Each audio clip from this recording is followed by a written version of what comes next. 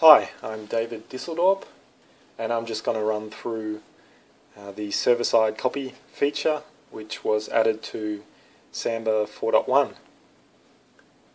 So starting with a traditional file copy, with SMB we currently see the SMB client reading or requesting the source file data from the server.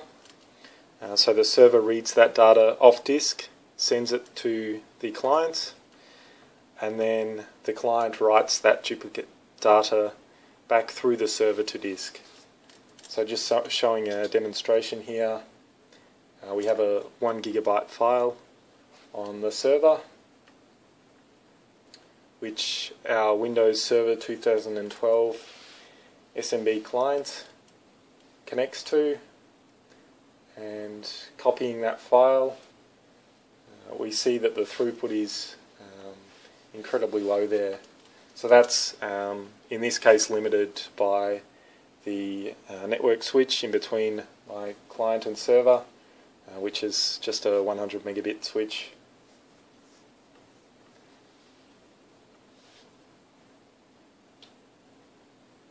So moving on now to the server-side copy case.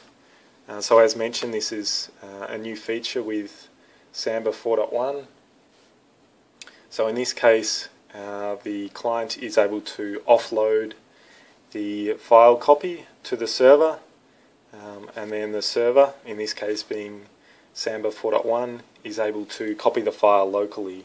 So just read that data off disk and write it back to disk again.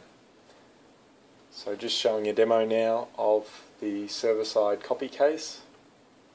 Again, we have a 1 GB file,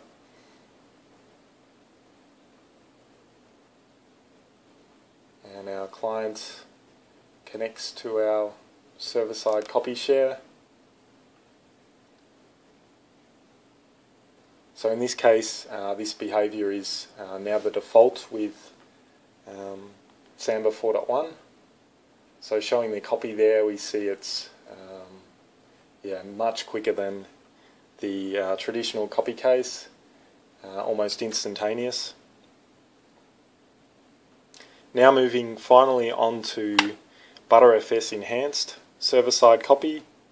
So what this does is basically sees the SMB client again offload the copy to the server, and in this case, rather than copying the data locally, reading and writing the data back out to disk, we have the server issuing a special or ButterFS specific clone request, and what that does is allows ButterFS to have the source and destination files share exactly the same data extents on disk. So basically we're not moving any data around on disk, we're just doing the metadata update and leaving the source and destination file pointing to the same extents on disk.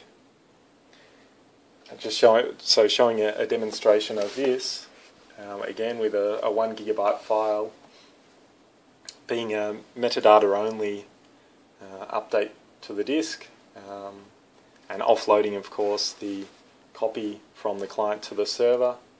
This operation is pretty much instantaneous.